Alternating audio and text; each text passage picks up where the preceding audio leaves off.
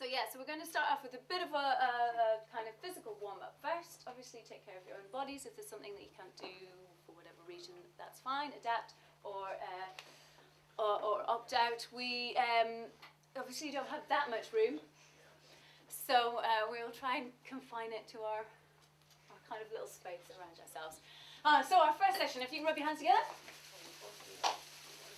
Okay, now we are going to shake our hands out, and then shake them up, and shake them down, and out, and in. And then I'm just going to get you to follow me. So it's up, and down, and out, and in, and down, and out, and up, and down, and in, and out, and up, and a stretch and a big yawn. You can stop shaking and just stretch out. Okay, and have one more stretch out. Now, I don't know if you've been to the pantomime recently. It was just pantomime season, but I want an over-the-top, exaggerated yawn, okay? Make it last a long time. So take a big breath and...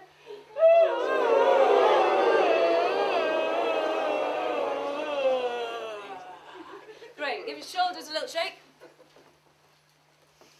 And you may have seen this on the King's Speech. You need to clasp your hands together. You need to put a stupid look in your face and go, huh? So let your jaw hang loose, basically, and you just shake and just go.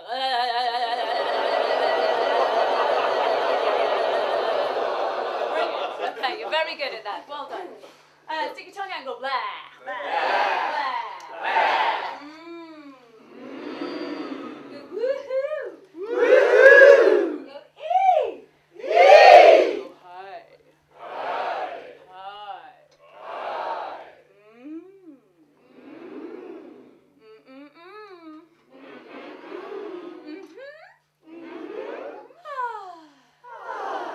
Can we have a mwah?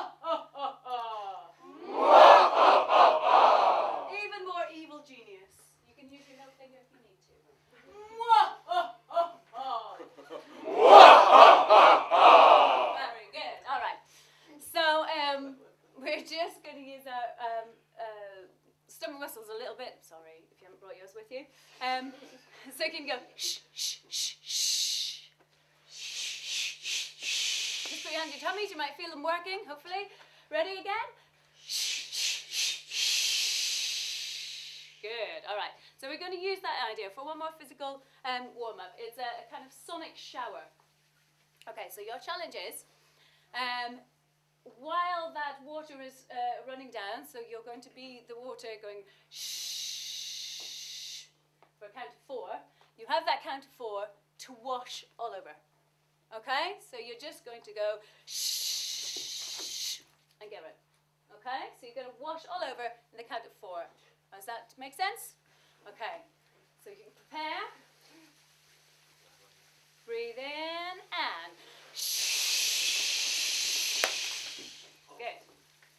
Now this time, we're going to do the same thing. We're going to have in a count of 3.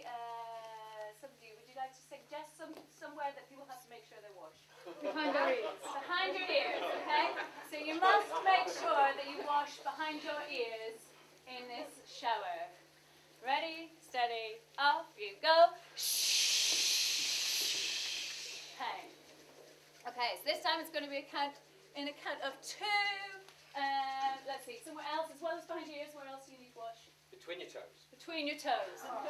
Okay. Ready, steady, just in 2. Okay. And this last one is going to be in 1. Where else do we need to wash behind?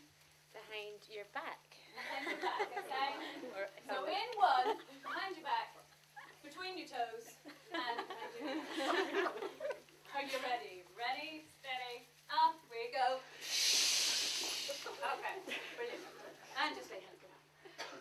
Okay, so there's another little warm-up that I use, and actually it took me by surprise when I started using with year 7s and 8s that they actually did like it, and they do ask for it. So it's basically a little scenario. You've got a little plasticine person that is going for a walk. So all you have to do is, if you can just make your plasticine person, and we're going to do the gestures. So the plasticine person goes for a walk and goes do do do do do do do do do do. Ready? Do do do do call the lift and go ding. Ready? Ding. And they go up in the lift. Ding. Perfect. Then they put on the parachute. It was shh, shh, clunk. Ready? Shh, shh, clunk. And then the plastic person parachutes out the window with a whee. And the bomb, you're going to go splat, splat. Okay. So we're going to do that whole scenario again, all together, and we're just trying to work together, do it all at the same time, with the splat on the end. So are you ready?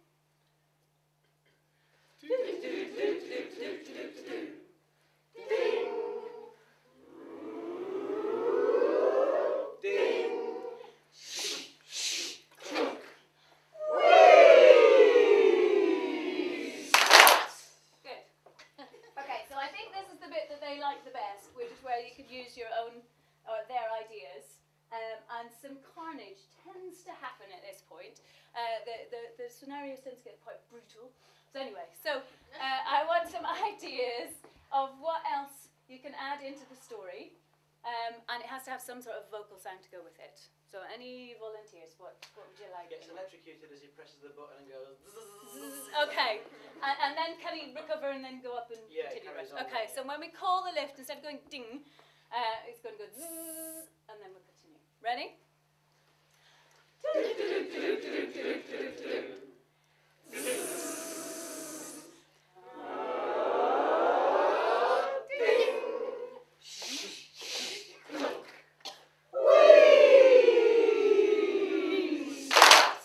good, splatting together. All right, another idea? We'll do a couple more ideas. As bizarre as you like. He stands on a dog while he's walking. Stands on the dog. So it goes Or maybe stop to his face. Okay, so okay? And then the electrocution. And then, should we have something of after the parachuting off? He gets off at the wrong floor and has to run back. Okay, so dog, electrocution, go halfway up. Okay? And then something when they parachute off the edge, something else, landing in something different, I don't know. Hits a bird on the way. Okay, we're going to hit a bird on the way, and then we're going to bounce on the trampoline at the end. All right. Right. Let me talk you through it. We're walking along. Going up. Halfway up. Out the window. Whee! What bird sound do you want? Okay. Boing, boing, boing, splat. Okay, I'll watch me. I'll keep you with it. Right. Ready?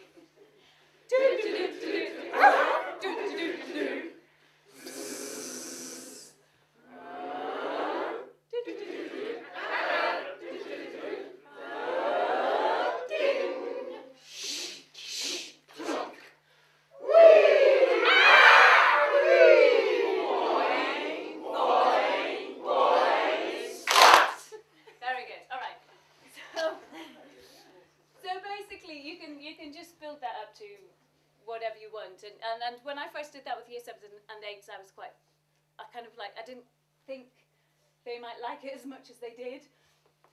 So it's one of those things that's just worth a try, because you never know what's going to take until you do it. So what I've got for us today, I'm just going to do one more, a bit of body percussion. I don't know if anyone uses much body percussion. I'm not an expert by any means, but it might be something that you want to use in the breakout session that we've got. So we'll just do a, ready?